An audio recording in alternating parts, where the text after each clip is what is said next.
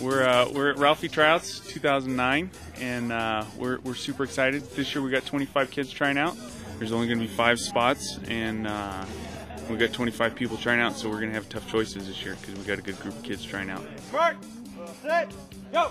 And this is the physical part of it, so we're doing the running and also going to run Ralphie so that they can see exactly what is entailed in running her. Usually it consists of 3 80-yard sprints, and we just kind of take the average of their speed. With blackout now, speed is probably about 60 to 75% of the tryouts, and then the other 30 to 40% is an interview process. So after this, we'll kind of nail it down to about 15 guys, and then we'll have about a 10-15 minute interview with each person, and then make our choice from there. Go!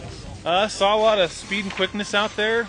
Had a lot of kids come and try out for the privilege of being a Ralphie handler. There's a lot of good athletes. You know, they're all fast. It seems like, you know, they all look pretty strong. So we got a good group to pick from. So we'll have a good team for next year. You know, I think we've gotten a lot of publicity about Ralphie. I think after the spring game last year, it was all over YouTube.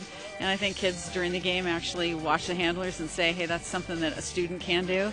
And we have it on our website and do a lot of Facebook advertising. And so I think word of mouth and all of those just combine to get a lot of kids here. We're looking for someone that'll be a great representative for the university and be comfortable around, you know, a wild animal, and also be able to keep up with her. It's kind of intimidating. There's a lot of people.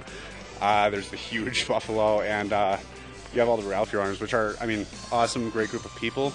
And hopefully, I mean, you know, in the end, I'll be part of the team. Go! She's really fast and she's super big. I'm really surprised how big she is from up close. I have been going to CU games since I was a baby, basketball and football, and I used to know a guy who used to run Ralphie, so it sounded like a really neat, once-in-a-lifetime experience that I was really interested in finding out if I had what it takes to do it.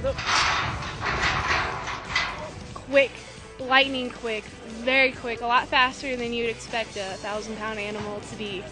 It was really exciting to see.